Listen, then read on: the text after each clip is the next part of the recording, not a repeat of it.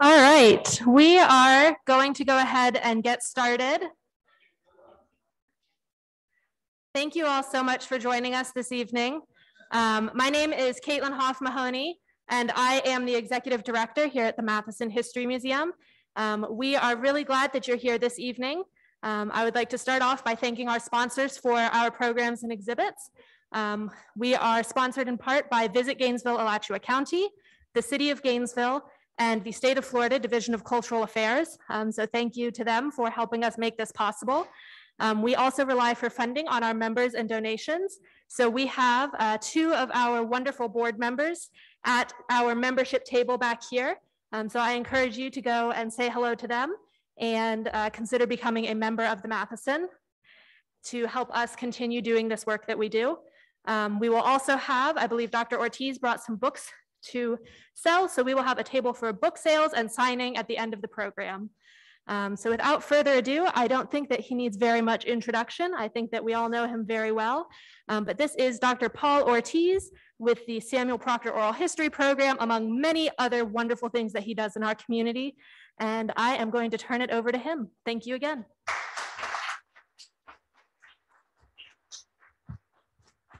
Thank you so much for that kind introduction. It's so meaningful and exciting to be back home because I've spent much of Hispanic Heritage Month either traveling or doing Zoom talks to people all over the world now. It's Hispanic Heritage Month used to be something that happened mainly within the confines of these United States.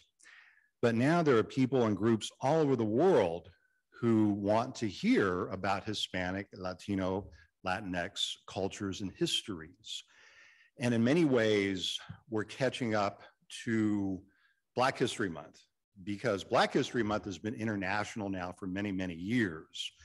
And so it's not unusual to get a request for me to do a Black History Month event in other parts of the world. I mean, in Japan, for example, you have Black studies departments within the Japanese higher education system. The same thing is true in Germany. The same thing is true increasingly in the People's Republic of China. But Hispanic Latino history is really catching up very, very quickly. But when we're just starting out, I just have to say something. John Moran, thank you so much. Wow, I mean, I'm just flabbergasted. I could talk forever. Sheila knows I could talk forever about Chick Corea, but I'll check myself. But I have to tell you this story as a preface. So I grew up mainly in a federal shipyard town, Bremerton, Washington. And Bremerton, of course, is where Quincy Jones was from. And he would bring, every summer, he had a summer jazz workshop. And he would bring people like Wayne Shorter, Al Di Meola, Chick Corea. Now, I was too young to know this was going on.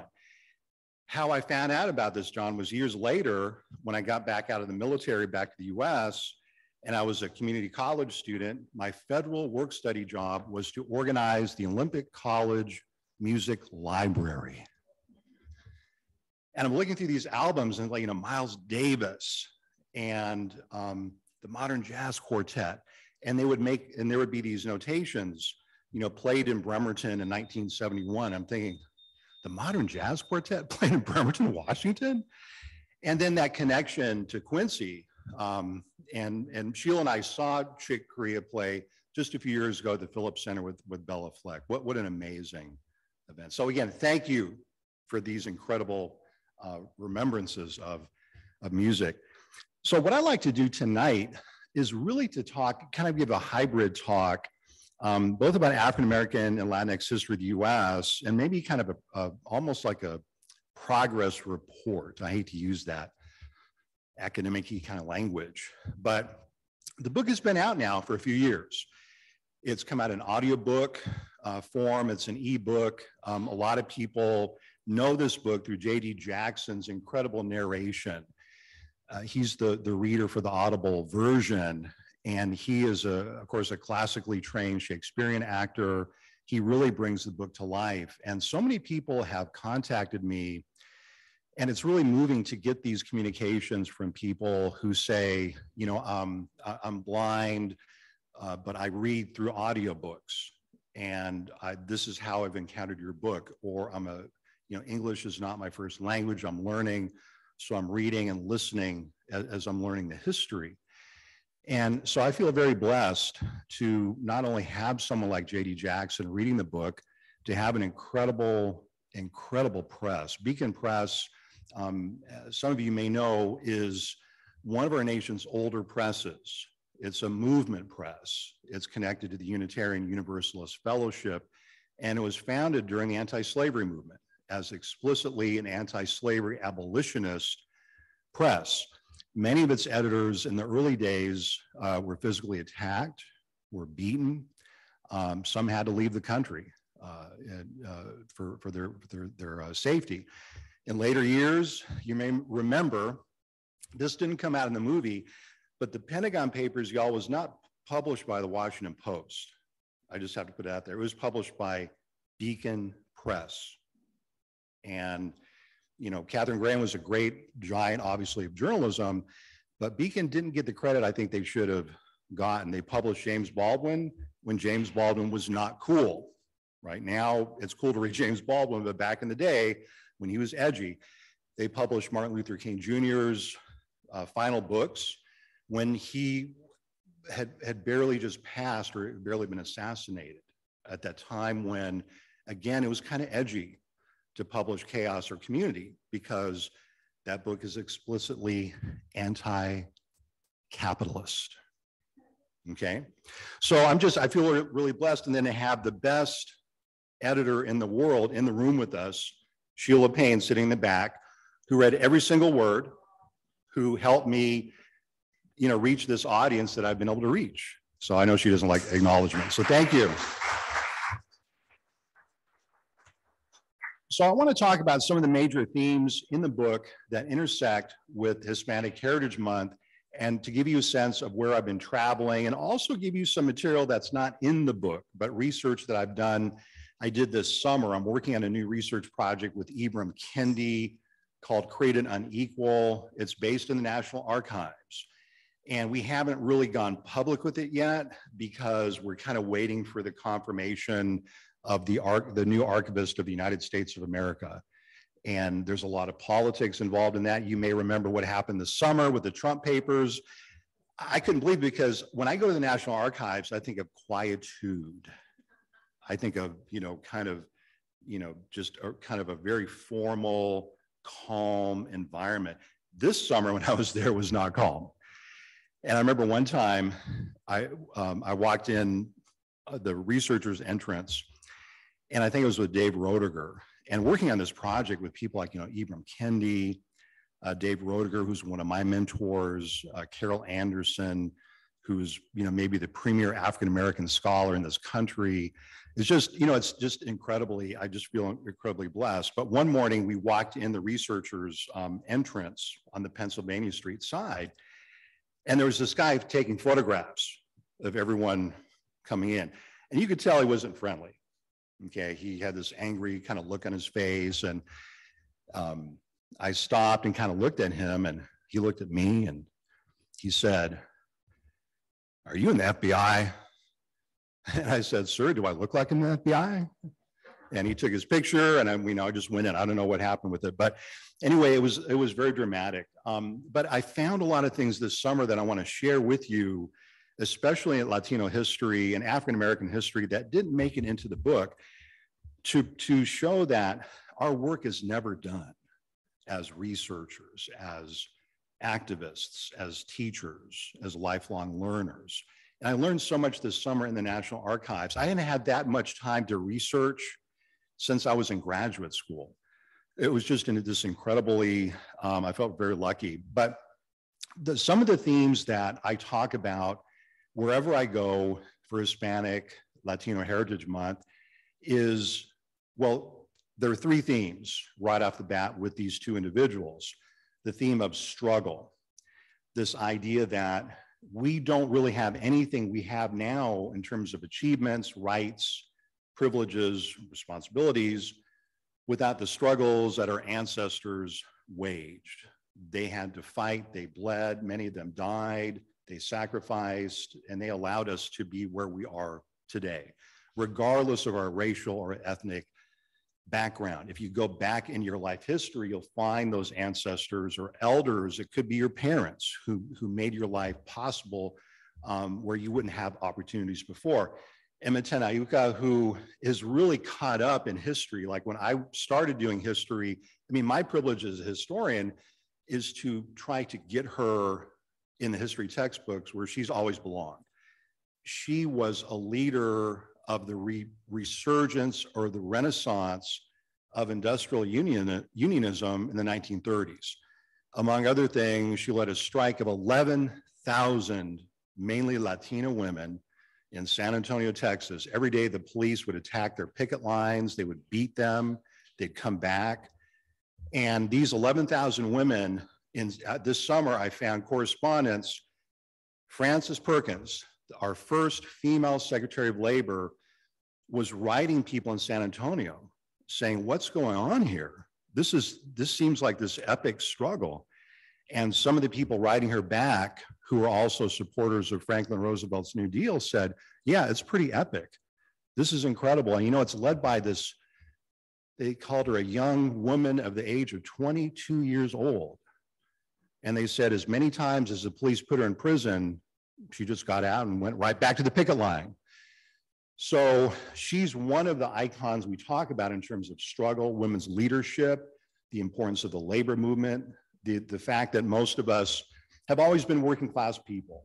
We may be lucky enough to become white collar or, you know, lawyers or doctors or professors, but at most we're generally one generation removed from working on the land, working in a factory, working in a shipyard.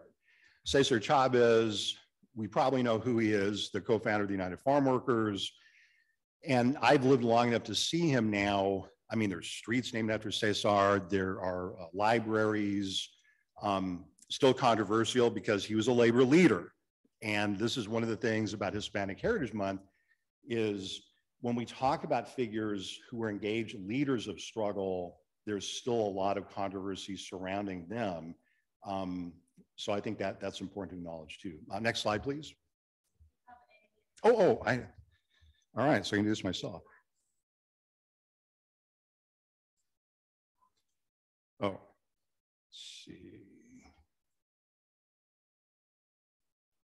Okay, I see a light now.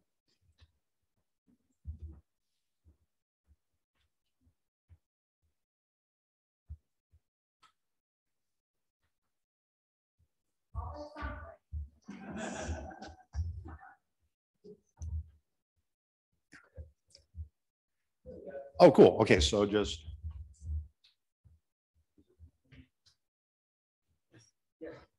Okay.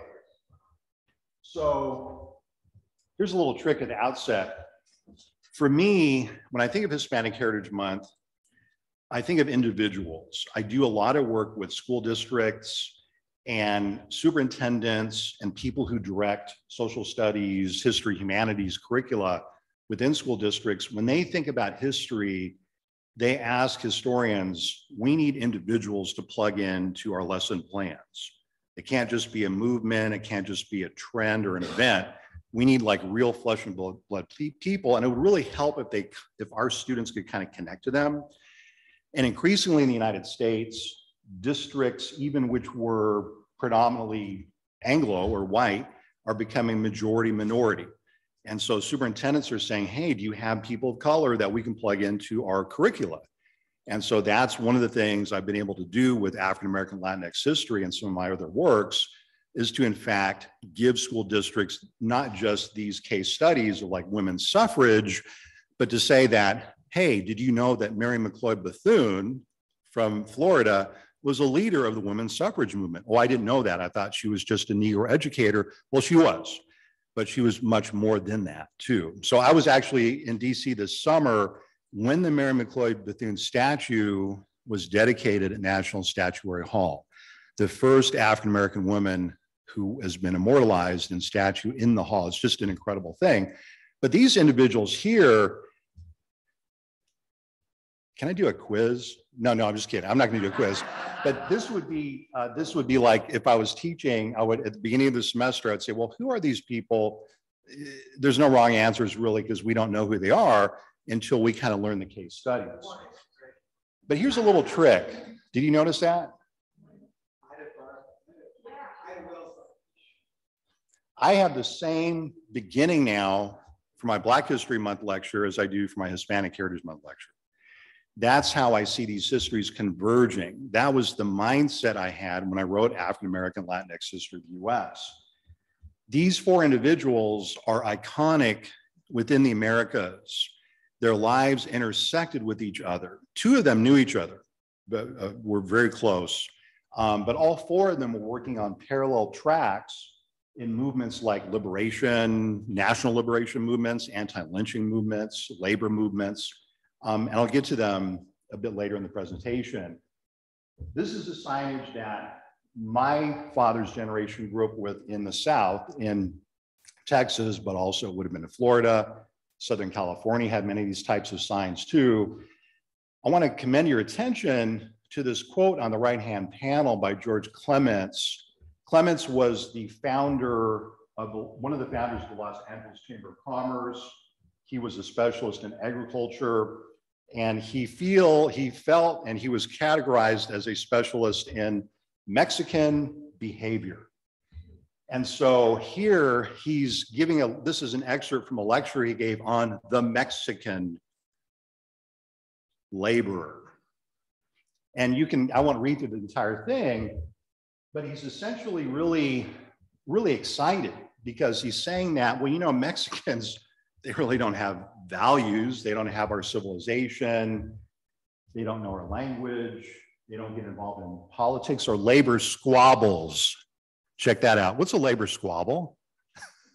I think it's a strike in a union. But that's just my perspective as union president. But that last sentence is very meaningful for Clements and the people he represents, the people in power, the ruling class. He is the most tractable individual ever came to serve us. He's the most tractable individual ever came to serve us. That's how the American ruling class sees people from Mexico, from Cuba, from Latin America, from Africa, people who come to serve us. That's who Clements sees. But are we really tractable?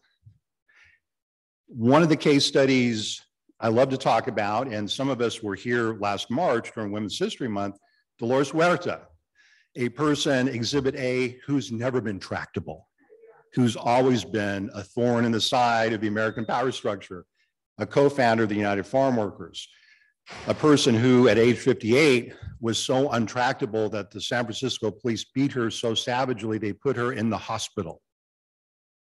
That's how rebellious she was. And she got up and she kept on fighting. And she's used her position as the co-founder of the United Farm Workers to move out into LGBTQ issues, into immigrant rights, into women's rights, into anti-poverty work. And that's a big theme in Hispanic Heritage Month. We don't define well-being just based upon how our own families and our own communities are doing.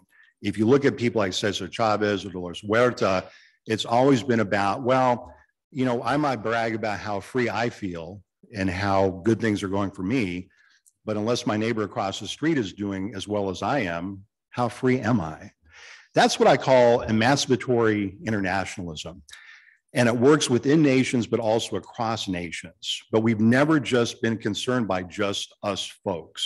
And even the way, you notice that Hispanics and African Americans define family, it's much more expansive in going beyond biological definitions of family.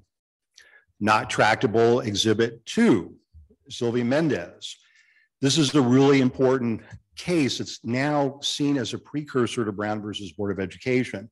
Many Mexican American children and Puerto Rican children and Central American children in the early 20th century were completely banned from so-called Anglo or white schools in New Mexico, in Arizona, in California, in Los Angeles. And they were banned for a number of reasons. Now, segregation, what we call Juan Crow against Mexican Americans in the Southwest, was just as chaotic as Jim Crow was in the American South. But in the Southwest, the twist is that within families, sometimes within Mexican American families, lighter skinned children were allowed to go to the Anglo school, but their darker skinned peer brothers or sisters were forbidden. If Spanish was their first language, that was another barrier as well. So in the 40s, what's really amazing is the parents who come from all over Latin America, all over the Caribbean, who begin to organize, and especially in Southern California and Arizona.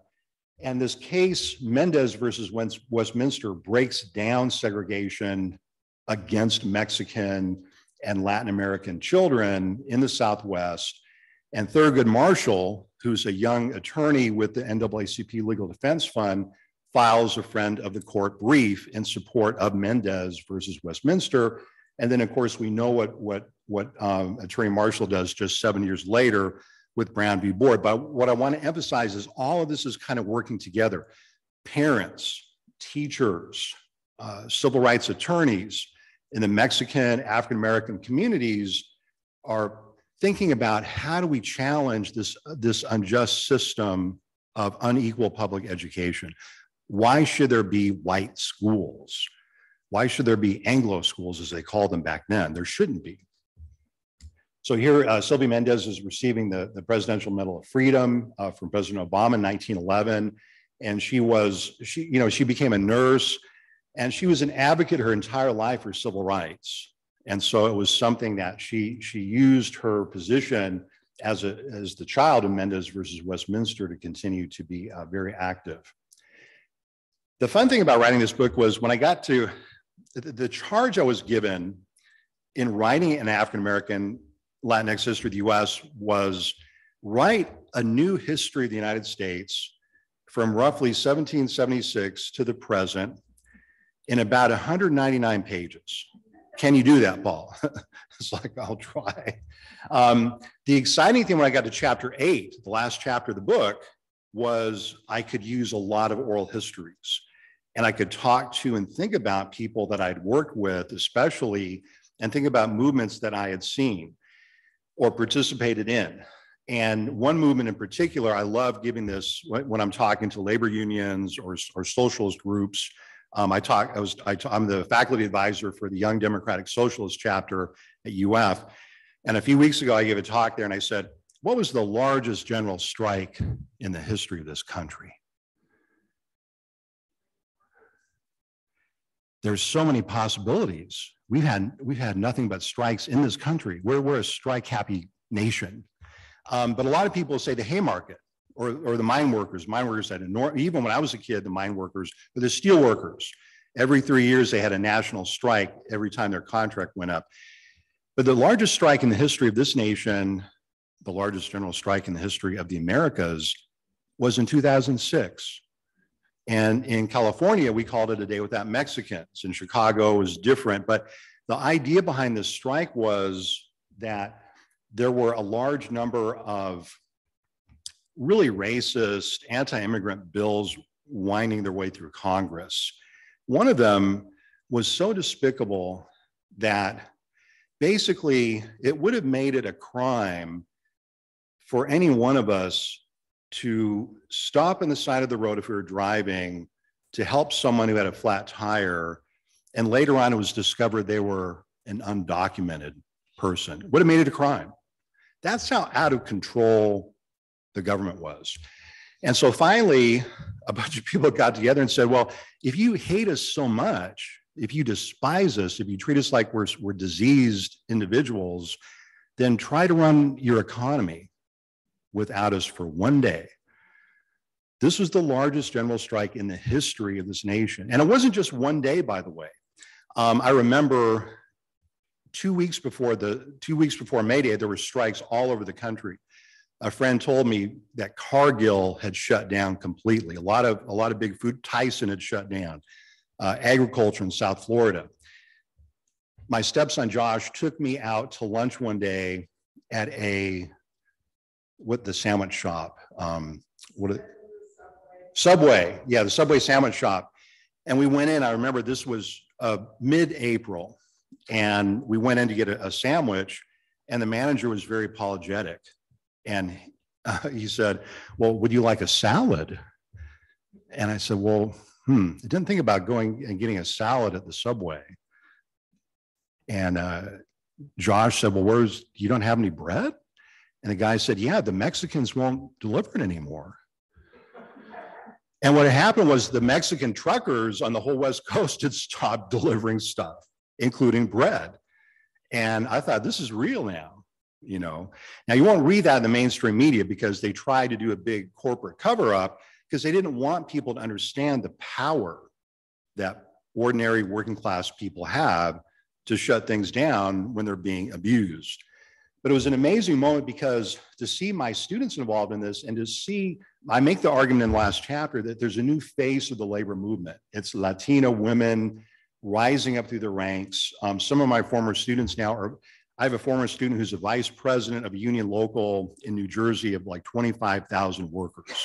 I mean, they're rising up, but this was their formative organizing experience.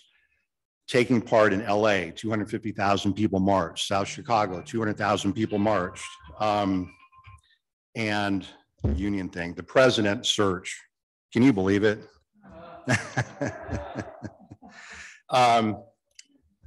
That's another topic. But, you know, all over the country, and not just Latinos marched. I mean, Irish people, East African, you know, people, Welsh, I mean, all over the world march. It was just an incredible formative thing. And my argument in chapter 8 is that it's that energy in the general strike, these organizers, many of them younger, some of them middle-aged, some of them older, from older 60s movements, that's the energy that comes together to make sure to elect Barack Obama as the first African-American president of the United States. I know this because, again, many of these organizers transitioned from doing labor stuff to door-to-door canvassing in the summer of 2008. Your best canvassers are in the labor movement. Always have been, always will. I mean, I'm a delegate for my union to the North Central Florida Labor Council, and that's all we're going to be doing until Election Day. You probably have already gotten a call from us, right? And you're thinking, why do they have to call me? You know, but that's the energy. It's organizing is really important. And very much, I'm trying to get at here, like if we're talking about democracy and freedom and liberty and those really important things that we aspire to, the argument in this book is that they're coming from the global South. They're coming from Mexico. They're coming from the Caribbean. And we can trace those. And it isn't just me doing this now. There's a whole, you know, I build on a tradition of scholarship that talks about the radical third world liberation movement and its impact on the United States. What I'm doing that's a little different is taking it back before the 1960s, because the best work has been like the 1960s forward. And my argument is that you can go way back in time and see this process of people bringing democratic ideas from Mexico and other nations. So this is the chapter outline of the book. And this kind of gives you a sense of how how I see US history differently. And it's really exciting. You know, I have a lot of arguments with people, as you can imagine, but a lot of people are like, yeah, this makes perfect sense. You know, when I talk to Haitian American students, and you'll see quickly that this book is really enriched by teaching, my teaching experiences, my organizing experiences, the time I spent in Central America and US Special Forces in the mid 80s, which allowed me to get outside of the country, to see this country from the perspective of people who have been the victims of US imperialism, but who were gentle enough to explain to me why I really shouldn't be doing what I was doing. But as a young person back then, it took me years to process that.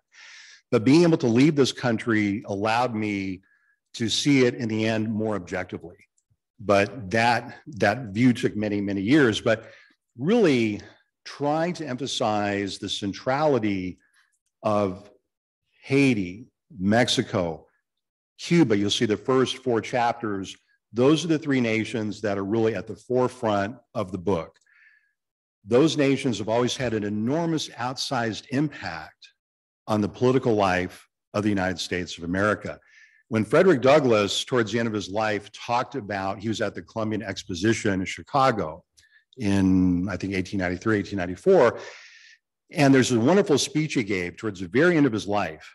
And he's talking about, the topic of the speech is, to whom does the Negro owe our freedom? And he goes through the list of the great abolitionists. And he says, you know, we've been lucky to have people on our side like Wilberforce, like Clarkson, like Garrison. And of course, he's talking about these kind of larger than life abolitionists, Clarkson and Wilberforce, of course, from the British Empire, Garrison from the US. And there would be applause. You know, we read it in the transcript, you know, loud applause, loud applause. And then he goes on, John Brown, the applause gets louder. The sacrifice of our troops during the war, our Negro troops, the applause gets louder. But who is the applause the loudest for? And this is an all Black audience. When he mentions, but we owe the most in terms of our freedom to the people of Haiti. Wild applause. That's in the transcript. Because people knew back then, they may not know now, the debt we owe to the Haitian people for slavery emancipation and for many other things too, by the way. But they knew back then. See, to be a historian, and I got to make this case to my undergraduates, to be a good historian, you have to humble yourself.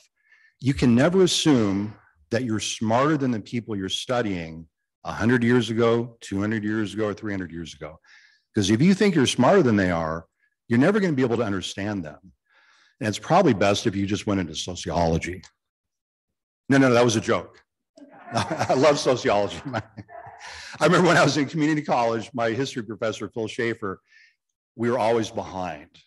This is notorious in history lecture courses. And we got towards the end of the class and we're like, hey, Professor Schaefer, you know, there's a whole half of the history book we haven't gotten to. And he just kind of looked at us and he said, everything past 1960 is GD sociology. Like, okay. But anyway, each chapter is organized around a question. And the question in chapter 4 is, you know, what does freedom mean for African Americans? Because, you know, when you looked at the abolitionist movement and these giants like Henry Highland Garnett, like Harriet Tubman, like Frederick Douglass, they just were very dissatisfied at the end of the Civil War. And you expect them to be exultant. But the first thing that Garnett says, and he's a person who is an advocate of slave revolution, you know, in the 1840s. The first thing Garnett says, what would people think of us as a people if we celebrated at this moment our emancipation when millions of our brothers and sisters in Brazil, in Cuba, in Russia are in bondage as chattel slaves, as serfs, as indentured workers? How would it reflect on us as a people if we exulted in our own liberation while ignoring the oppression of others? And so they created the Cuban Solidarity Movement. And so it's chapter 4 in the book, but going back to the president again, this isn't the president calling me, but you can kind of get a seat. I'm trying to figure out how to turn this phone off, actually. It's refusing to turn off. I think SAS already has control of my phone. Anyway, so Hispanic Heritage Month is it's weirdly placed. It's in the middle of a month. It runs roughly September 15th to the middle of October. But it does that because there's so many liberation and independence struggles in Latin America that start in the early fall, early autumn. And the Mexican War of Independence is really the preeminent one I talk about in African American Latinx history of the US. And you can see here, if you look at the imagery, it's really important to just kind of sit here. And I mean, Sheila and I went to Mexico City, and these are life-size murals. And there's tall, you know, they're taller than the top of the ceiling, the Orozco Hidalgo National Independence. And you can see the immensity of this War of Independence. You can see the protagonists, enslaved Africans, indigenous people, mestizos, peasants. You can see the religious iconography, and then you can see the radical anarchist, I would say incipient anarchist iconography towards the right rear, the skull and crossbones, right? And what the artist is trying to get us to understand is that unlike a lot of other wars of independence, from the beginning, the Mexican War of Independence was about liberation and independence.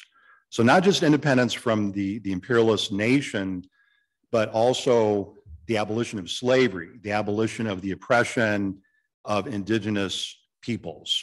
The fact that the war was being led by rebel priests, many of them like Jose Maria Morelos, people who identified as African, indigenous, and European at the same time, many of them who spoke multiple languages. They had to go into the countryside and convince the poorest of the poor to take up arms against the most powerful empire in the world at that time.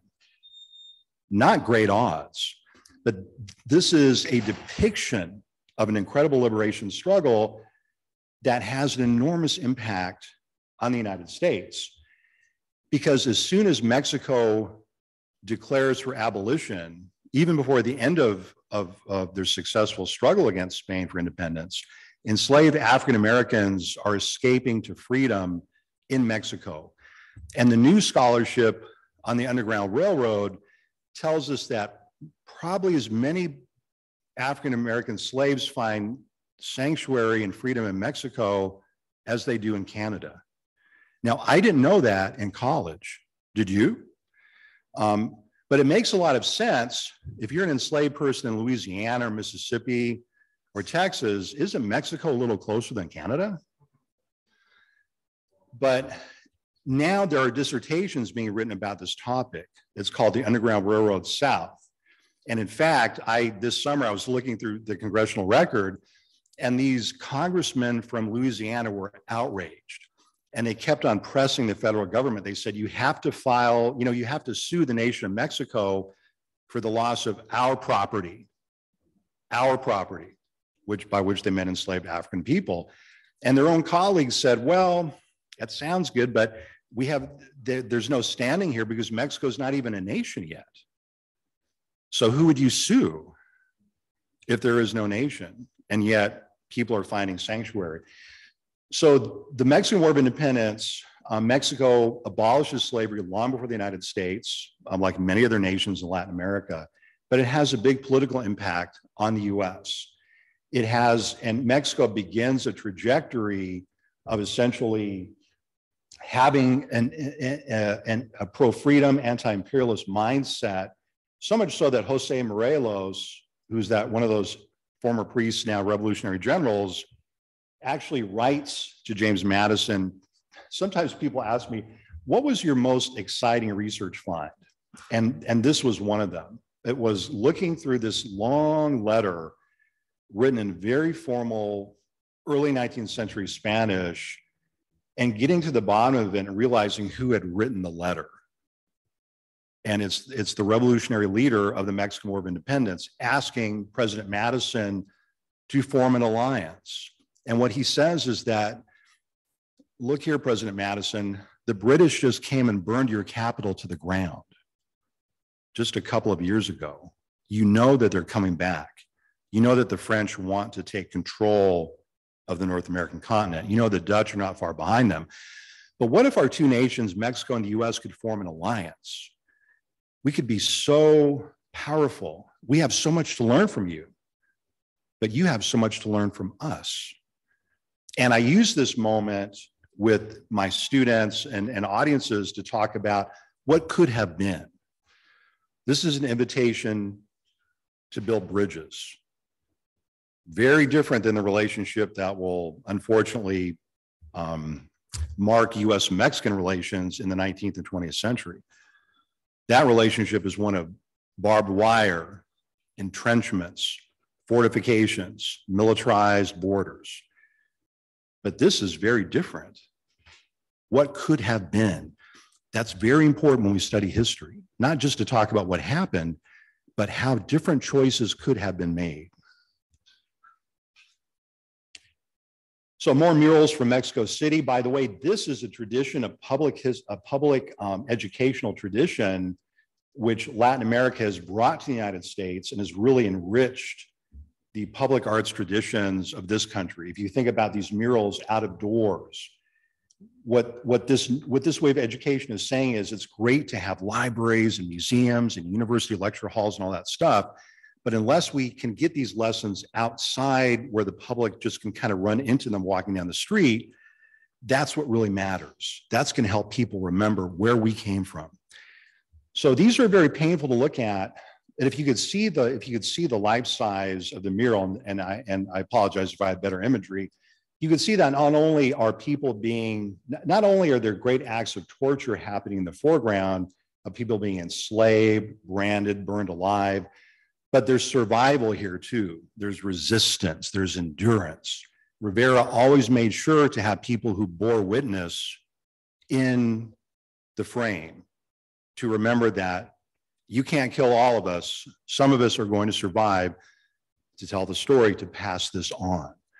This is a legacy of the Mexican Revolution of the 20th century. And again, it enriched our arts, public arts, infrastructure so much here that the new history on the Great Depression credits Mexico now with our Works Progress Administration.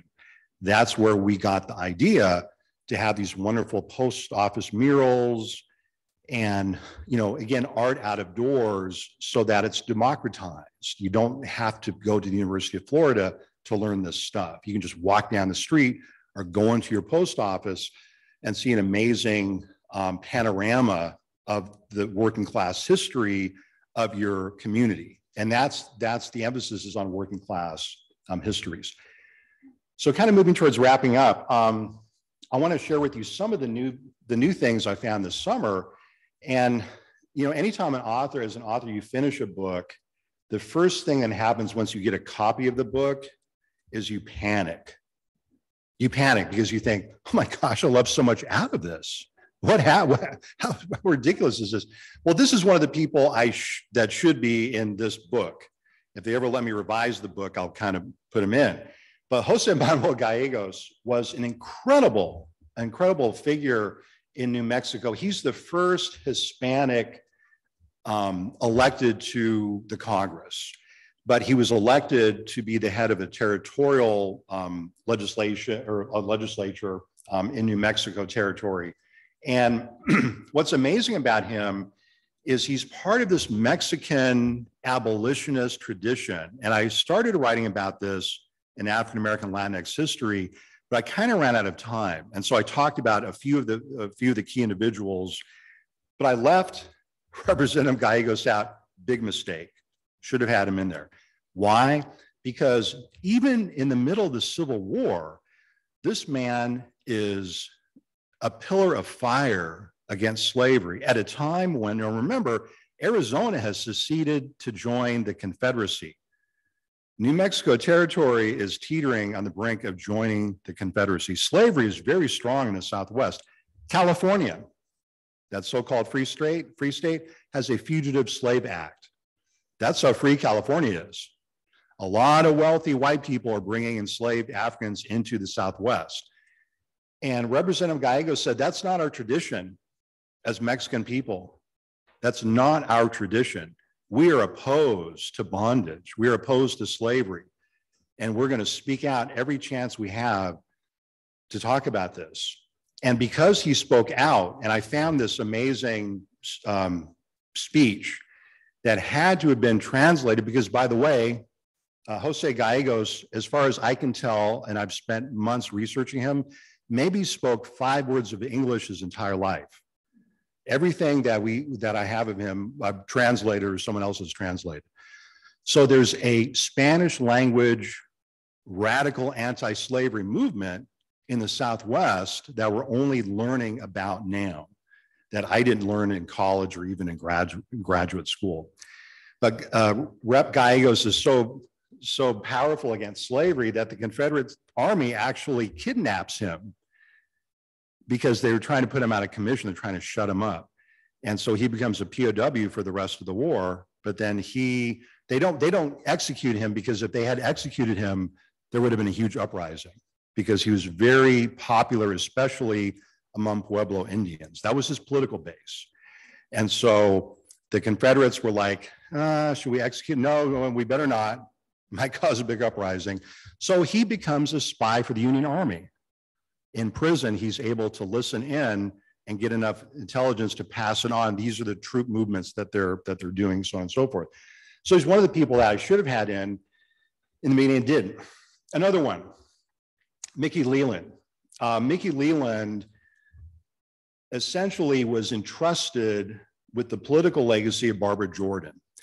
And this is a person who my elders, who represents one of the districts in Harris County, Houston, Texas, what we call Old Fourth and Fifth Ward, and just an amazing person. And when you talk about him in Harris County to this day, people have nothing but fond remembrances of him.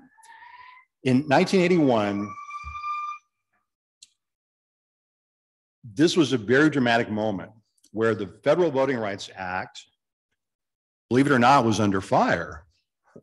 Can you believe that in the US? The Federal Voting Rights Act is, in this particular case, a group of Republicans said, we don't, if you vote, you should have, by God, you should speak English. We don't want any of these Haitian Creole or Spanish speaking Cubans in South Florida. They can't speak our language, they don't vote. So there's a long debate, and it was very dramatic. And I'm just now getting the audio transcript of this. I'm so excited, because all I've had are the written transcripts and descriptions. But what I have is that in October, the first week of October, the bilingual provisions of the Voting Rights Act are really on the way out. That includes the, so for Miami-Dade, it would include the elimination of Haitian Creole or Spanish language voter education material or ballots or things like that, right? So Mickey Leland gets on to the floor of the House and he starts making this speech. And I think he has a change of heart in the middle of the speech. And have you ever got up to say something and you realize you're not really making an impact? And you think, I need to change course here. I need to do something different. And I don't think that Mickey Leland actually planned to do this. But in the middle of this speech, he switches from English to Spanish. And he says, you people should be ashamed of yourselves. Just because I'm speaking in Spanish doesn't mean I'm less of a citizen than you are. And that's just the beginning. That's just the windup. Apparently he goes on for about 15 to 20 minutes. That's the audio I'm getting in that I put on order. And he shames people. He just shames the Republicans. So much so that apparently they started kind of, you ever heard that phrase? I don't want to step on anyone's religion because I grew up in this tradition. You ever heard that phrase, speaking in tongues? Other Congress people apparently started speaking in different languages. One Republican Congresswoman got up and started speaking Italian. Why? We don't know, but it saved the day. The Washington Post said that Representative Leland kind of shamed the rest of the Congress people into supporting the bilingual provisions of the Federal Voting Rights Act. But I use this example because you have a person, who's identified as an African-American political legislator, and there's stuff like this that happens, amazing gestures of solidarity all the time in US history. We're trained to think about the conflicts. We pay a lot of attention to the conflicts, and we should. Conflicts are important. Like right now, the terrible thing in LA, the council people who are caught saying all sorts of racist things. Obviously despicable. That's something we need to pay careful attention to. But how often do we think about these moments of solidarity that are equally important? So Mickey Leland, I would argue this is something, if I can revise the book, should be in it. I'll kind of close here by, again, returning this idea of people working on parallel tracks for justice. And so you have here the anti-slavery movement. I don't think that Francisco P. Ramirez ever met Frederick Douglass. And yet they're working in a larger global coalition to abolish slavery. What's exciting about this is that this mural on the left was done by school kids in Pasadena, because now, thanks to our wonderful librarians, we've been able to digitize a lot of copies of the different newspapers that Ramirez edited. And he has these flaming editorials against lynching, these amazing editorials against slavery. Just reminding, I do have to show a few more slides. Now it just came to mind. And then Frederick Douglass on the right, that mural, guess where that mural is? Well, you don't have to guess because it's right there. People in Northern Ireland, school kids in Northern Ireland know more about Frederick Douglass than school kids in this country. I guarantee you, most of them do, because I've talked to some of them. I've talked to their teachers. They learn about Frederick Douglass from the age of 6. I've had conversations with school officials who said, well, Professor Ortiz, we don't think kids that young should be talking about slavery because it's too mature of a topic. They don't feel that way in Northern Ireland. So it's interesting. So anyway, working on parallel tracks, but let me, I promise I'm going to kind of expedite towards the conclusion because we want to leave time for Q&A. But our own county, at the center of an international struggle, an international movement, we know Representative Josiah T. Walls was, but how many of us know that he played a huge role in the Cuban solidarity movement? This gets back to what I was saying earlier, where the great African-American abolitionists at the end of the Civil War said, we're not done yet, not by a long shot. Number one, we don't know if slavery has even ended in the US proper, but we certainly know it hasn't ended in Cuba or Brazil or many other parts of the world. And so there's a national campaign led by Frederick Douglass, led by Henry Highland Garnett, led by Samuel Scott Run. In other words, the foremost Black abolitionist leaders. And what they say is, because their white colleagues said, you know, it's time to kind of fold the tents. You know, you could understand William Lloyd Garrison, where he was coming from. Garrison said, I'm an old man now, Mr. Douglass. I'm tired. I need to take a rest. You know, we fought the good fight. And so Frederick Douglass made a beautiful speech, and he said, we will always treasure the fact that Mr. Garrison was with us during our darkest moments. It's just now we feel we've got to keep moving. We cannot fold our tents. We have to keep the struggle going. So Josiah T. Walls plays a role in this movement. And the goal of the movement is to force the administration of Ulysses S. Grant to recognize the Cuban insurgency, so that the Cuban insurgency will be able to legally get arms and ammunition from the US and all over the world. But it's not to encourage the US to invade Cuba, but for us to provide Cuba with materiel and arms. A big difference. We're not, in other words, Walls is a Union Army veteran. He doesn't trust that the US can go in and free Cuba. That's not what he's saying. So he, in 1874, gives a speech. I wish we could just transcribe this. And this is something that school kids in this county should read.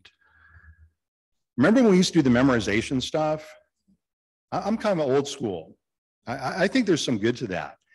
And if I had them memorize anything, I'd have them memorize parts of the speech, because it's one of the greatest speeches I've ever read in the history of the US Congress. And again, Josiah T. Walls from Alachua County, former slave, Union Army veteran, legislator from this county, is saying that we're not free unless the people in Cuba are free. And there, by the way, there's a sizable Cuban American community in Gainesville at the time. How do I know this?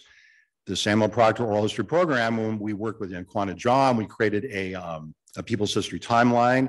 Our students said, oh, look at the census here. In the 1860s and 1870s, there's a lot of Cuban Americans in Gainesville. Isn't that interesting? That Josiah T. Walls would go to Washington, D.C. and be the #1 congressman to speak on behalf of the Cuban Solidarity Movement, which was a national movement which gathered over 600,000 signatures in petitions at the time, between 600,000 to 1 million. That's the estimate that I was able to discover, without cell phones. A national movement, and only did not succeed because, again, the American ruling class. Well, yeah, freedom is a cool thing, but you know, we own a lot of sugar plantations in Cuba, don't you? So there's a little problem with capitalism there. When Henry Highland Garnet passes away, Jose Marti, and now I promise I am moving towards a conclusion. Jose Marti writes what I see to be the most beautiful eulogy I've ever seen.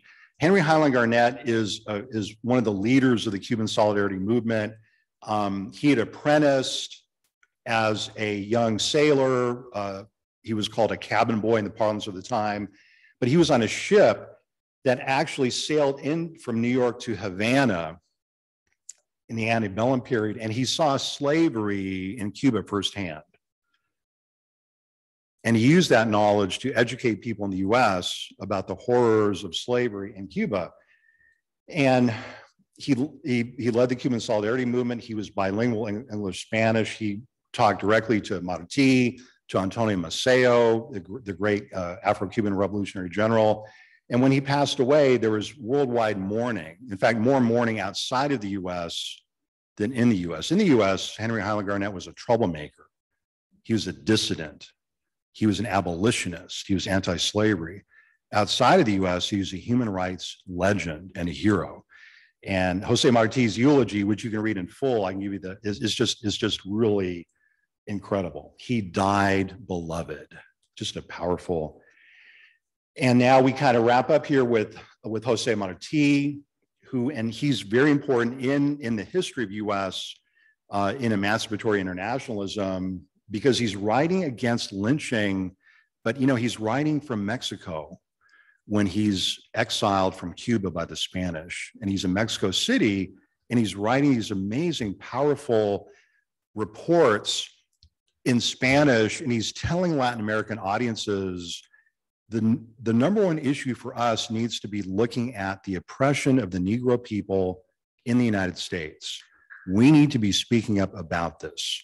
We need to be just as concerned about this oppression as we are about our own liberation in Cuba and Mexico. This is what I call emancipatory internationalism. This is an insight that's gained by traveling between nations, spending time in a nation like Haiti that Marti did, really helped him understand the liberation movement on a global scale. The Haitians in the 19th century were famous for teaching our independence figures from Latin America that you had to think of liberty in an international context. They're the ones that taught Simón Bolívar, if you want to defeat the Spanish Empire, you have to abolish slavery. You have to strike against the oppression of indigenous people. You can't achieve your liberation with just the small group of white elites that your parents put around you, Simón Bolívar. And you're going to have to renounce the fact that you're the largest slaveholder in this hemisphere. Okay, that's what the Haitians teach him. But in the later generation, it's Jose Marti who's in Haiti, and it's Antonio Maceo who's in Haiti. And they are teaching each other. And the interesting thing is that Marti is writing about the same lynching cases as Ida B. Wells Barnett is writing about. They're writing in different languages, but the narratives are very similar. And they take the side of the victims of the lynching. The New York Times doesn't do that. The New York Times writes about all of these anti-Black lynchings, and the assumption is that the person being lynched is guilty, always, but not from Ida B. Wells Barnett's perspective, because she actually does research on these incidents, and not from Jose Marti's perspective. And what's most important is both of them give the victim of the lynching the last word. They allow the victim to speak their truth. You'll notice at the end of the narrative. That's what Ida B. Wells Barnett always did. That's what distinguished her from the reportage in the New York Times about lynching, which you never see the narrative or the voice of the person being lynched. It's always the sheriff who says, well, I was just overwhelmed. Couldn't do anything about it. Too bad. When the Cuban liberation movement was really gaining some traction, Reverend Lena Mason was one of the foremost Christian evangelical ministers of her time. My only regret is we have no recordings of her speaking, because apparently when she spoke, thousands of people would come out. She had a road show in a way of Christian evangelicalism. But she took time out from her busy speaking schedule to talk about the Cuban liberation movement. Why did she do this? She wanted to point out the role that Cuban women were playing in the movement against the Spanish Empire. And this is like a huge, amazing, powerful piece that was syndicated and ran in most of the major Black newspapers, in which she gives very highly defined depictions of Cuban women who are learning how to use rifles, who are learning how to wield machetes, who are serving side by side with General Antonio Maceo. And the takeaway of these is that the Cuban people do not need the Americans to achieve their freedom. They can do it by themselves. Thank you very much. Which means that she has the exact same conclusion that Jose Marti has, which he will stake his life on. Jose Marti tells everyone who will listen, he writes in his very last journal entry before he rides rashly into battle against the Spanish: we have got to achieve independence before the Yankee sets a foot on our soil. Because if the Yankee sets a foot on our soil, then all is lost. We've got to do it ourselves. And this is the takeaway from Reverend Lena Mason as well. The Cuban people can do it themselves. They can use support, but they don't need the US to put boots on the ground. And I promise absolutely the last slide, and I'm going to give.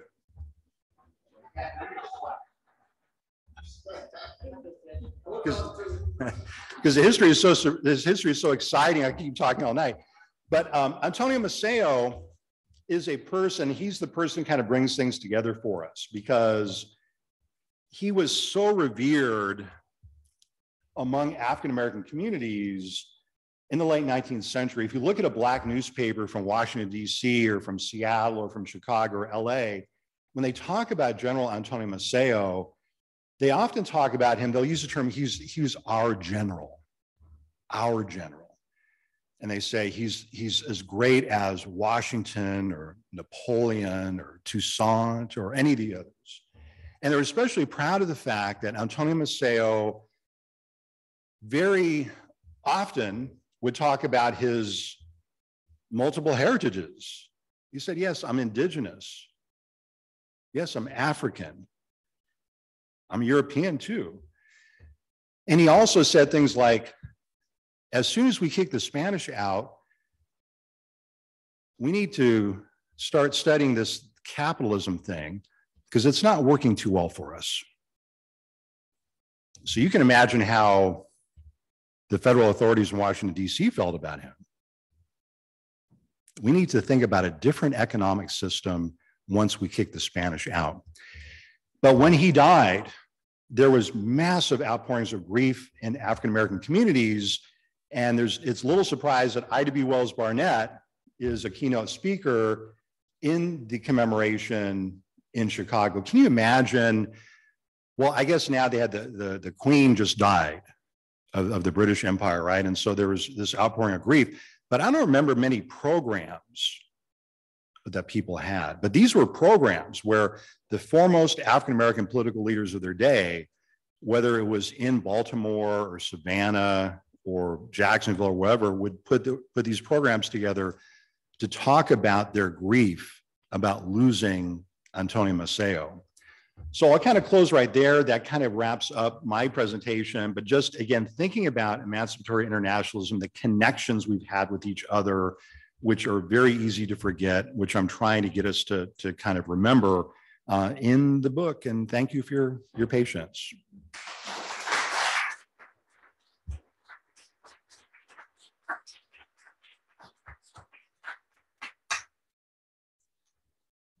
And I'll be happy to take questions. Yes, go eat, brother. Do you know if Maceo or Marcy had any interaction with Ron Roosevelt? You were talking about they were in New York a lot. With who? Okay, good question. I don't know. They had a lot of connection. They were both in New York at different times. New York was the place where the Cuban Anti-Slavery Society was actually was headquartered. Their office was at 66 Bowery Street. And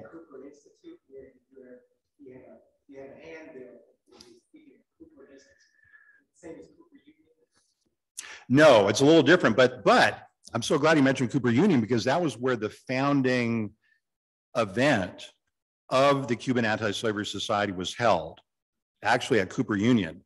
And Henry Highland Garnett was speaking. I don't know if Walls was there. See, that would be a thing to find out, because then they probably would have interacted. What was interesting about that founding convention, and there were hundreds of people packed into the Union, it was electric. The Spanish government sent about a dozen secret agents to the meeting, and they had these brochures. I would just die to get a hold of one. I've seen them described, but there were these brochures that talked about how well the Negro is treated in Cuba. And they were passing them around. And Henry Highland Garnett and others are just kind of laughing at these people.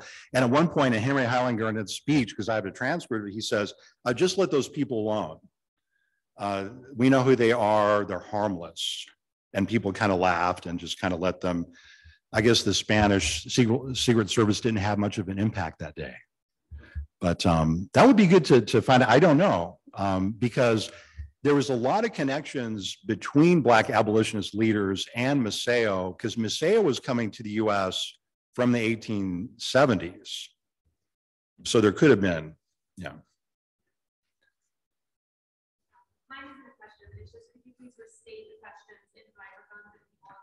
Oh, sure. So the question in this case was, did Antonio Maceo have a connection or a correspondence with Josiah T. Walls? That's a really good question. It's a good research question to do further research on. Yes. Are there any active anti-war? Yes. Are there any active anti-war organizations here in Gainesville? So one of them is Veterans for Peace, which I'm a longtime member of. And so they, Veterans for Peace grew out of originally the Vietnam Veterans Against the War. So they're very active. Another group I know of, I mentioned earlier, the Young Democratic Socialist organization on campus. So, but there are others too, right? What are some other anti-war?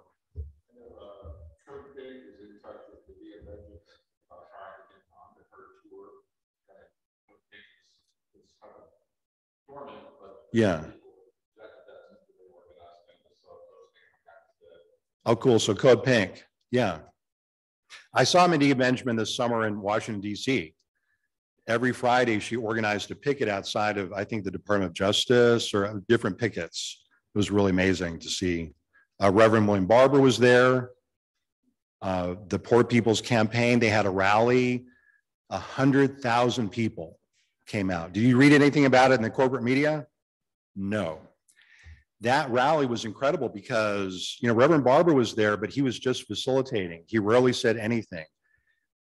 No politicians were allowed to speak.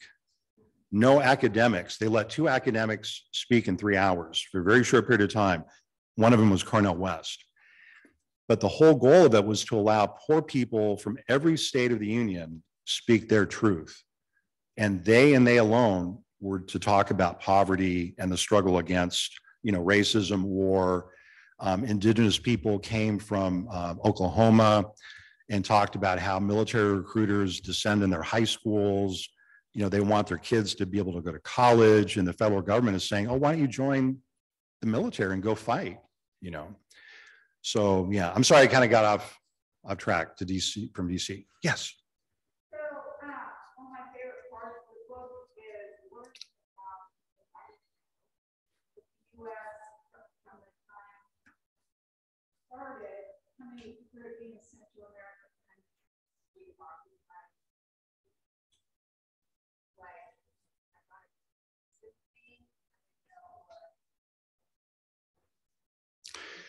Yeah, so one of the things is the continuity of U.S. imperialism and the occupation, military occupations that this country has waged all throughout Central America, the Caribbean. When we think about emancipatory internationalism in the Caribbean, for example, I'll take one episode. So in 1915, the U.S. invades the nation of Haiti. The excuse was they're supposed to be protecting U.S. investments. The reality was the U.S. invaded Haiti at the behest of the National New York City Bank to take control of their debt, because they were beginning, banks in America were beginning to experiment with debt packages, with repackaging debt. Does that sound familiar, by the way? Yeah, exactly, money laundering. And so first they do it to Haiti, and then they do it to the Dominican Republic. The next year, the U.S. invades the Dominican Republic. So it has the whole island under lockdown. And it's James Weldon Johnson and the NAACP who go and do this incredible study about what's happening, because the State Department is saying that, oh, we're there to restore freedom and everything. James Weldon Johnson's like, no, you're all there, you have enslaved people. You're murdering people on the street. If they don't agree to free labor to build these roads, you're shooting them down. And so these bloody occupations continue to have a huge impact on the Caribbean. Haiti was devastated. You had U.S. Marines. Has anyone ever heard of Smedley Butler? He was the commander of a lot of these invasions. He wrote a book called War is a Racket. Anyone interested in U.S. imperialism should read the book War is a Racket, because Smedley Butler had been a Marine Corps general. He'd won two Medals of Honor in these invasions in Honduras and Nicaragua and Haiti and the DR. And he General Butler described one of the typical Marine operations in Haiti. Now check this out. One morning, General Butler goes to his barracks of Marines in Port-au-Prince, and he has boxes of suits and ties. And his Marines are like, what do we do with these? And he says, just shut up and get dressed. And so these guys go to the National Bank of Haiti dressed as bankers, go into the bank, they're armed, bully their way into the vault, steal all the gold of the national gold of Haiti that Haiti has, and take it to New York. Does that sound like Operation Restore Liberty? No, it does not. And so, but you can see the legacies that these types of imperial aggressions have on Haiti, why Haiti is so poor. The other thing is that the US, I do talk about this a little bit, but the US and Great Britain and France are always at each other's throats, Spain too, through the 19th, early 20th centuries, right? But there's one thing they can agree on, and that is the need to keep Haiti as poor as possible. Because remember, I've already said that Haiti is the beacon of liberty for oppressed people in the Americas, people like Maceo and Jose Marti and Simon Bolivar. And Haiti opens itself up to advise people on how to win their freedom. But to the US and France and the British Empire and the Germans and the others, Haiti is a contagion of liberty. That's a phrase that I think Alexander Hamilton used. First, they're a contagion. We've got to stop this contagion of liberty from spreading throughout Latin America. And so the US has this thing called the Monroe Doctrine, right? Well, in this book, you learn a different view of the Monroe Doctrine than I was taught when I was in college, even when I was in grad school. Because basically what the US does is they make it possible for France to draw a reparation from the people of Haiti for over 150 years. It's kind of a reverse slavery reparations, and the US helps enforce this blockade. And they keep telling the Haitians, when you pay back the French, then you'll be able to have full trade relations. Then you'll be able to have a navy. Then you'll be able to have all these things. But you've got to pay the French back first for eliminating slavery in Haiti. Can you imagine that? But the Haitians so many times have bailed us out. What I mean by this is that, how many of you had the chance to see the US and the Holocaust series, the Ken Burns? I didn't see it. I assigned it to my students though. Did it say anything about Haiti in the series? Okay, so this is a good part 4, because it had 3 parts, right? So this is what Haiti did in 1938, a year before the war breaks out in Europe formally. There's an emergency conference on refugees that's held in Lake Geneva in Europe. And it probably mentioned that conference at a certain point, because what happened was the US, the French, the British, all were there, all the Western European nations were there, and they were supposed to talk about how to help Jewish refugees from Nazi Germany. And instead of helping them one after the other, they said, well, we'd like to do something to help the poor Jew, but this is how exactly how they said it. But we've maxed out our Jewish quota this year. Can't accept any more. And you know what happens when you accept too many of them? A lot of anti-Semitism. It's really despicable to read this stuff. And guess who steps up to the plate and says, well, wait a minute now, we'll take as many Haitians as we can take. Now, you've prevented us from having a navy, but if you can give us ships, we'll take as many as 100,000 Haitian or 100,000 Jewish refugees. And it was so humiliating for the French, so-called liberals, the British and the Americans, that they shut it down. But some Jewish people did find sanctuary in Haiti. Some Jewish people did find sanctuary in Mexico. Some Jewish people did find sanctuary in El Salvador. And that's a very important story that's often left out. While the US, many of you have seen the movie The St. Louis, The Voyage of the St. Louis, just one of the many examples of the US turned away Jewish refugees. You know how I found out that story? And this is a research thing. I was reading a French newspaper in Canada one day, a small town, and every year the Jewish community in this town in Quebec had they called it a Gratitude to Haiti Day. And I wondered, I wonder what this is about, gratitude to Haiti. And that's where I learned this whole story. But I didn't learn that story in college. Yes, question?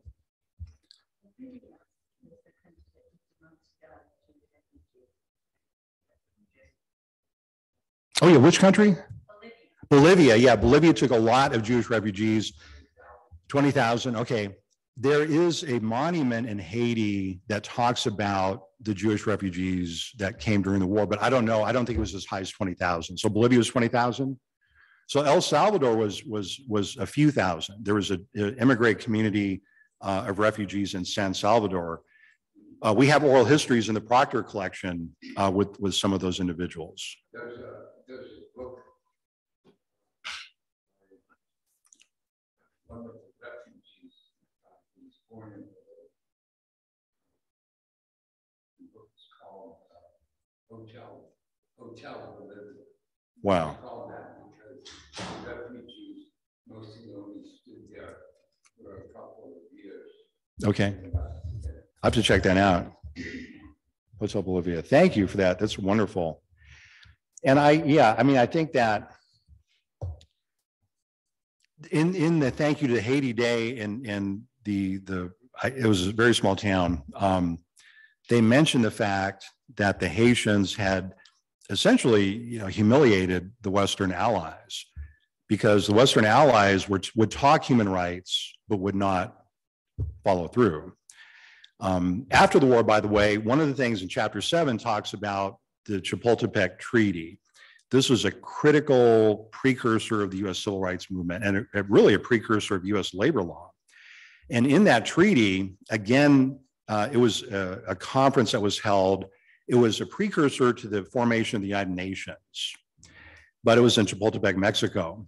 And the conference was designed to try to resolve the problem of how to avoid World War III. Now, that's a big problem. And so the Haitians, they had a specific solution or idea. The American idea was to allow the U.S. to invade any nation in Latin America that the U.S. felt was democracy was in jeopardy. Okay, so most of the Latin American nations were like, no, we don't think it's a good idea. The Haitian delegation said, what about getting to the root cause of World War II? Racial supremacy, right? White supremacy.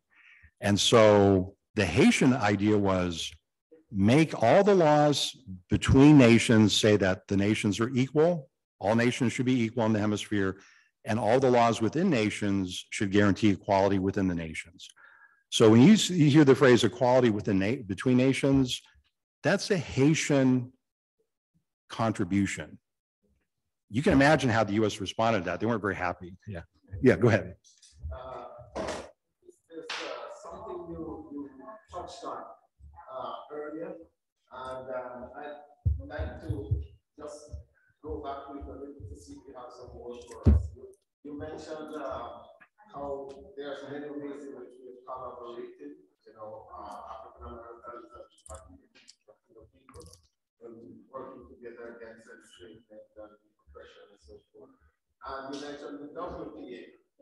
And the three great jurists, I know they had a great influence on the activist artists, especially in the Washington, D.C. area, around Washington, D.C. They had a lot of collaboration. The Mexican jurists influenced their work a lot. So I'm wondering if you have any more you can share with us on those kinds of collaboration. Yeah, so this is a really important question. The question is about, is there more information about collaborations between Mexican and African-American artists in places like Washington, D.C.? And the short answer is yes. So many people, many great African-American writers and artists, people like, I'm thinking of like Elizabeth Catlett, Langston Hughes, actually go to Mexico. Langston Hughes' father is a businessman in Mexico who tells his fellow Black businessmen, why are you still in the US? There's no future for us in the United States. Come down here. I have a thriving business, So Langston Hughes spends a lot. In fact, Langston Hughes writes one of the greatest poems, maybe the greatest poem in this country's history, The Negro Speaks of Rivers, on a trip to Mexico. And he's crossing the border. But Elizabeth Catlett is one of the many, many artists. And my friend Christina Heatherton has a new book. I'm so excited you raised this question. The book is called Arise. And one of the main topics of the book is the impact of the Mexican Revolution on arts in the United States. And so she talks at length about the journey, the incredible journey that Elizabeth Catlett. See, I was familiar with Elizabeth Catlett's work. She has, these iconic engravings of Rosa Parks and these incredible, powerful drawings of the struggle against segregation. But many of those were created where? In Mexico. Because she left this country because she was being tormented by the federal government because they were accusing her of belonging to the Communist Party. And so at a certain point, she had to leave. But when she had been in Mexico City for about 3 or 4 years, they wouldn't let her go back to the US. They said, we want you here. We see you as a person who, and they adopted her. And she lived there the rest of her life. And did she marry one of the? Yeah, she married one of the artists in the collective they had in Mexico City, but I can't recall. But it's in Christina Heatherton's book, Arise. I remember when I went to school at Howard in the I remember my professors, at the first time I was knowing about these stories, because they would call them in all the time.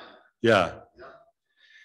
And, we're finding, Orozco and Rivera and Siqueiros and others were very clear during their lifetimes about the importance of having African, indigenous, mestizo personages in all of their art. And there's the cargo bearers is just this haunting image of a Black man bent over with the cargo on his back of Europe. And there's a connection there to, I think of the connections to, Rivera talked about how he was deeply impacted by studying African-American literature. I mean, here's another great connection. Aimé Césaire, who wrote the greatest anti-colonial tract of ever, I think, Discourse on Colonialism in French, went to Paris in the 30s to write his doctoral dissertation on Claude McKay, Langston Hughes, Zora Neale Hurston, and he's writing this in France. And then he comes back after the war and he writes this book called Discourse on Colonialism. So that impact of that African Americans had on great Caribbean artists is amazing. It's really astonishing in a way. I mean, Richard Wright's work, within about 5 years of Native Son being published, people were writing doctoral dissertations in French about Richard Wright. They didn't necessarily read him in the US because he was heavily banned in the US, but my gosh, they're reading him overseas. Yes, in chapter 6, Forgotten Workers of America, I will say that I just recently heard on NPR that many of the people that are helping to reestablish the area near Fort Myers and Naples are Latinx. Yeah. And that they have not been recognized, and yet we don't want them here, so to speak. Yeah. But yet they're the ones doing the work we need. So that's a comment. My question is, the war on drugs, how has that affected everything over our last 40 years or more in comprehensive immigration reform? Yeah. That's been a huge issue. Huge. Each of them are big questions. And so, starting, well, just to repeat, in the beginning, you were talking about the fact that so many immigrant workers from Latin America have been helping to this rebuilding process in southwestern Florida. But instead of being grateful, instead of showing gratitude, Governor DeSantis goes on a long rant about the crimes of illegal immigrants in Florida. That's not accidental, because the people in power constantly want us to see poor people as the enemy, the enemy within, right?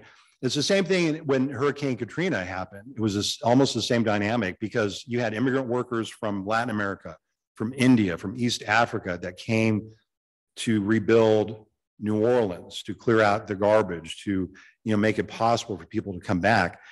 But you never had any federal or state official thank them for doing that. That's not accidental. But the question is about the war on drugs. What kind of an impact does it have on Black and brown communities? Really starting in the 70s and 80s, but even earlier, it has a devastating impact. The best single book on this is a book by Ruthie Wilson Gilmore called The Golden Gulag.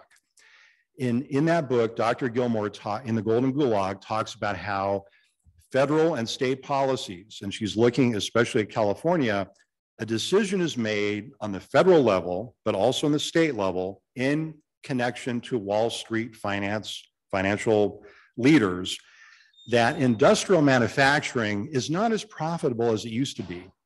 And we could make a lot more profits from tearing down these factories that employ tens of thousands of people and replacing them with banks and investment firms. And so for generations, working class people had worked by the thousands in steel and iron, you mentioned coal mining too, and other industries as well. But the war on drugs is something that's slammed down on communities that suddenly there's large rates of unemployment. And instead of factories being built or rebuilt, or even instead of colleges being rebuilt or built out, people are incarcerated instead. And Dr. Gilmore's argument is that incarceration is more profitable than building a factory, than running a steel mill. And that's the thing driving the war on drugs. I mean, I can give you firsthand glimpses of the town I grew up in, Bremerton. The war on drugs devastated entire neighborhoods. I mean, people just almost like they vanished, gone. And sometimes a factory would be destroyed or leveled. In its place, a maximum security prison being built. Prison labor is a lot cheaper than union labor. Yeah. There's a book called The Bronx is Burning, and it's written from a public health perspective, and it talks about how the Rand Corporation, this sounds like a conspiracy theory, but it's actually mainstream academic discourse now in sociology. The city of New York in the early 70s, some of the leaders said, well, we have a very large Puerto Rican population here, and we cannot get affluent white people to move into Manhattan because there are too many Puerto Ricans in this Bed-Stuy neighborhood. And so the only thing to do about that is to find a way to eliminate the small garment factories where a lot of Puerto Rican women are working. But then to do that, to move Puerto Rican people out of these neighborhoods, you had to do three things. You had to withdraw fire protection, you had to find a way to shut the schools down, and then you withdraw all public services from that neighborhood or those neighborhoods. Now we're talking about big neighborhoods. These are neighborhoods of these neighborhoods are as big as the city. Okay, so when I say you're undermining neighborhoods, that's what the war on drugs did. Devastating impact. Some parts of the country just haven't recovered from that. You can go to places like, I just had a friend that went to Bethlehem, Pennsylvania for a conference, and she took a bunch of, I said, I'm teaching a labor history class this spring. Can you take some photographs of some of the industrial plant? It's just heartbreaking. There's a lot of prisons there now, I'll tell you that. A lot of prisons. Any other questions? Yeah. Oh, yeah. All right. I really love your point about argumentating education from university, for instance. Well, I feel like after that, making the assumption that that's the competition of cities, liberals, or faculty get suggestion that you care to a public service, like a city hall or rural area about how Yeah. So yeah, it's a great question. It's kind of a rumination also on the importance of public art and how would we bring this public art into like our city now or into a rural area, because that kind of approach to public art thrived in the 1930s. I mean, you can go now to small rural towns and see these incredible murals, and not just the murals, but as John, I'm sure, can tell you, things that were done outdoors with nature to put people in contact, people who lived in cities, this idea of the healthful impacts, of going on a hike or something. But I think a way to implement it, a lot of cities have implemented public arts programs. I hope what I'm going to say doesn't sound cynical, but the city of Los Angeles is one of the preeminent cities that we can both learn from, but also kind of use as a cautionary tale. So in the 70s, the people who saw themselves as working in the tradition of Diego Rivera and others would create these beautiful murals in like El Sereno, Pico Union neighborhood, Watts Willowbrook, places like that. If the police caught them, they would just beat the heck out of them because it was seen as an illegal activity. Sometimes the murals were done on private property. Starting in the late 90s, the city of Los Angeles realized that tourists from all over the world were coming to LA to see these murals. And probably more were coming to see the murals than were coming to see the LA Metropolitan Museum of Art. And so now there's actually a pretty generous grant program where the city of LA actually pays people to do public arts. Murals being the foremost. And some of you familiar with Judy Baca's work and El Sereno, Judy is working on a mile-long mural that involves hundreds of younger artists. And the idea is to kind of working in the footsteps of, Frida Kahlo and Diego Rivera to create a whole history of the Americas. It's an incredible project. And so a lot of that's publicly funded. But the argument you make to get your city to do that, or your rural area, is that people will travel to see those things, and that it simultaneously uplifts local artists, it gives people a public audience, and it brings people to your community. We know that. So yeah, hopefully that, I'm not an expert in the field though by any means. Hopefully that.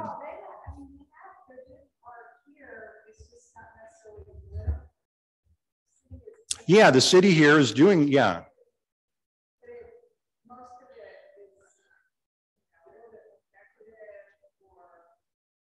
Yeah. Yeah, there's the one, isn't there a mural that's I'm blank, the highway, yeah. I haven't seen that, but I've heard it's really good.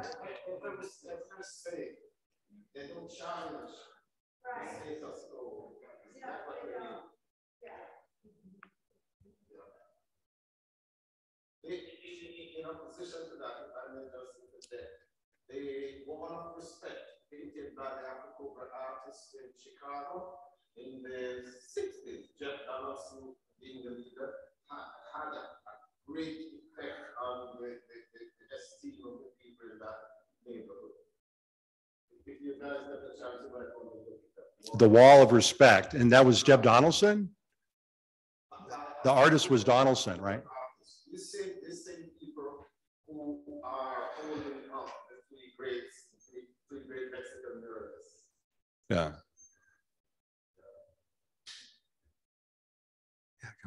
Yeah, that war is a racket. Amazon calls it an anti-war classic. I don't know if you agree with that. But I wanted to comment that we talked about the U.S. Picking up imperialism and colonialism. It looks like they just took up the Colombian legacy. I mean, Colombian and Columbus. Yeah. That tortured death of Fatima, that's 1521. That's just a moment after. Yeah, it is, and in Discourse on Colonialism, Aimé Césaire says that. He says basically the Americans have just taken over for the Europeans. And Graham Greene's great book, The Quiet American. I don't know if you're interested in that transition to US imperialism, Graham Greene's Quiet American is really powerful, because he's saying that, yeah, the US is doing the same thing that the Brits were doing to the French in Indochina, but are covering it with new phrases. A third way was the phrase very often used. But thanks everyone for your patience. I know, thank you. We could talk forever, but I suspect that some of us have day jobs. Yes. Okay.